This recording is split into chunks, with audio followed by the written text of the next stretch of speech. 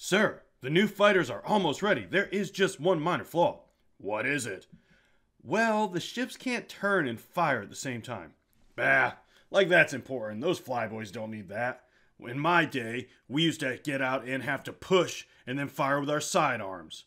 You did install brakes though, right? Yes, sir, we have reverse thrusters. No, not reverse thrusters, brakes. Sir, that's against the laws of physics, sir. Well, get it done anyway. Extra, extra, read all about it. War declared. Hello, I'm the Eternal Newbie. The extra L is for look, as in today we're going to look back at another great old game, Wing Commander 1. Now this game is great, don't get me wrong, it was one of my favorites back in the day and I still love it. Going back and playing it again though, I did notice one kind of fatal flaw, which we'll get to. But first, let's enjoy this.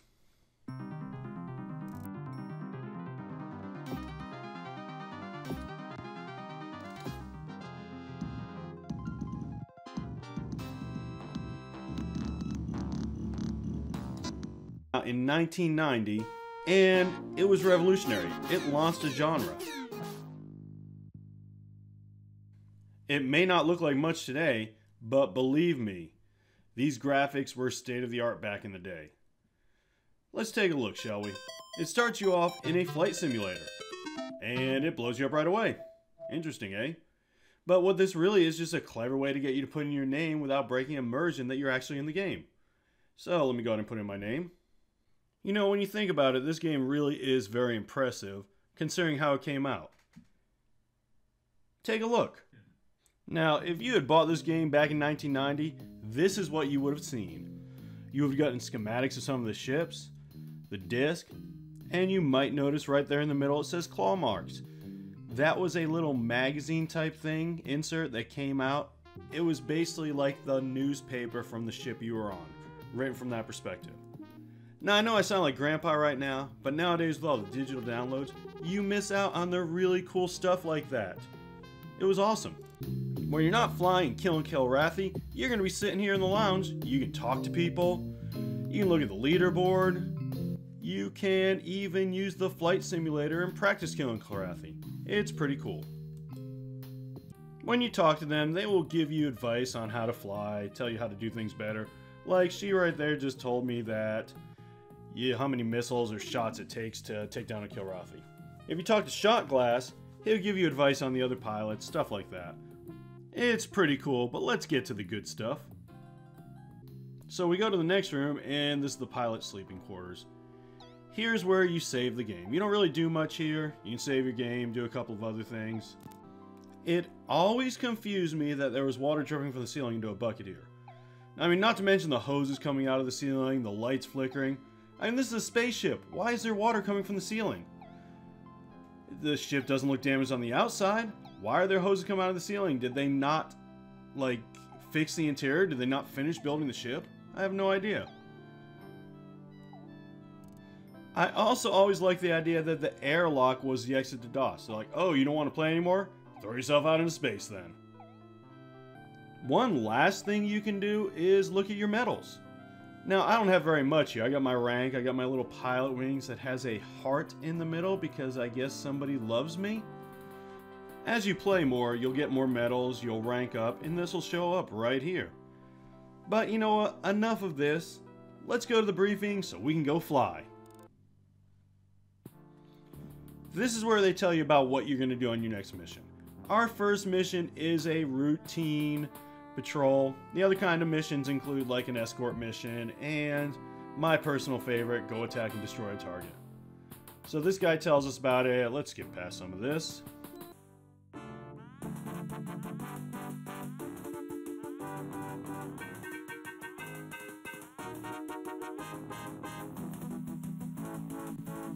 Pretty intense, eh?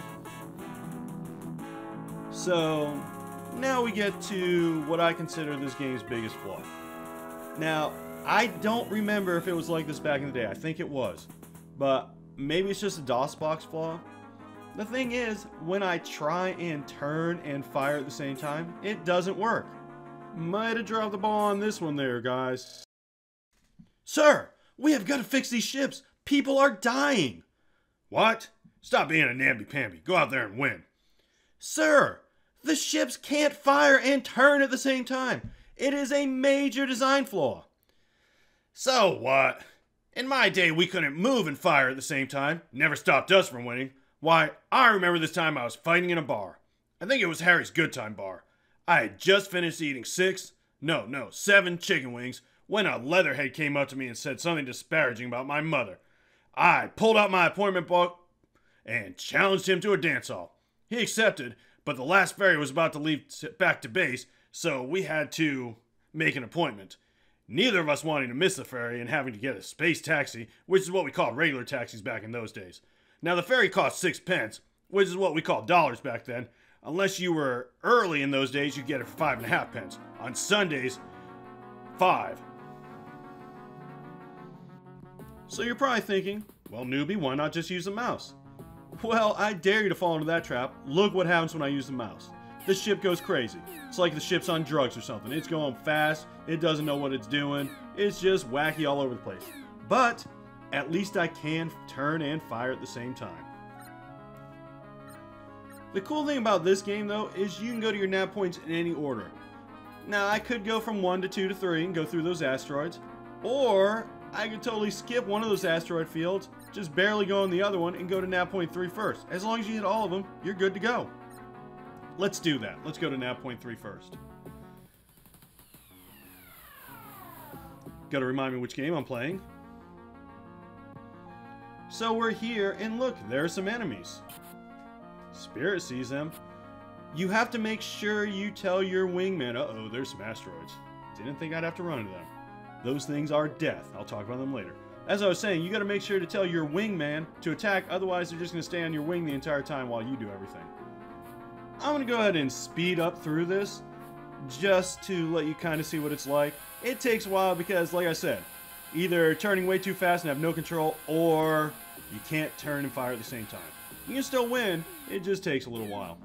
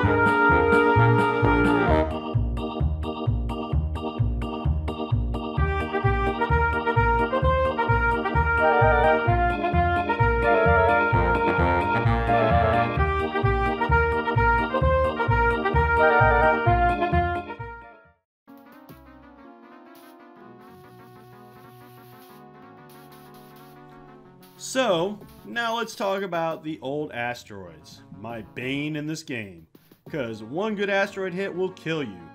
You may notice I'm going kind of slow. You want to get through this thing as fast as you can, but if you go fast, they can come out of nowhere and just destroy you. Barely killed that one in time. It's kind of like the game of asteroids. I think that one just turned into 2-1. Uh-oh. Ooh, good. Boy, did that one. That one was close. So, yeah, I mean, as long as you're not going too fast, they're not too dangerous, and it's not really that hard to... Whoa! Okay. I guess I spoke too soon. So, looking at my heads-up display, you can see on my weapons display that I lost one of my guns and one of my missiles. But hey, at least I reached the objective. I'm going to go ahead and back out, so I don't have to fly all the way through this, considering I'd probably die. So, I made it out, and now I'm going to the last nav point. There are a couple Kilrathi here. I'm going to end this video right now, then I'm going to give it the same, like, clown rodeo treatments I did with the last battle, in case you want to watch that. I will just tell you, Wing Commander 1 is an excellent game. It holds up relatively well, except for, like, the few strange control issues. I would highly recommend it to everybody. It's where the whole genre started. And while the genre is not very big right now, it was one of my favorite of all time. I hope you enjoyed this video. And I'm done talking. If you want to watch my final space battle with one gun and fast forward, you can keep watching. Otherwise, have yourself a great day.